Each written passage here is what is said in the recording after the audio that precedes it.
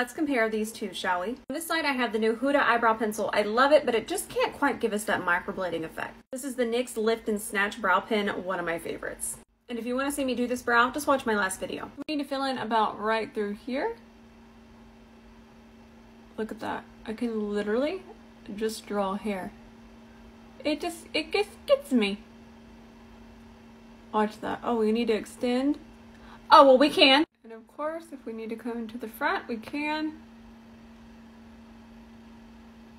This is harder to do on my phone. But look at that. I do always tap the front when I do them through here. It just kind of makes them look a little bit more believable. Soap, just to make them nice and fluffy. So with the NYX brow pen, I'm able to kind of correct my shape and it just looks so natural. While I like the Huda, it still looks like a brow pencil. Which side do you like?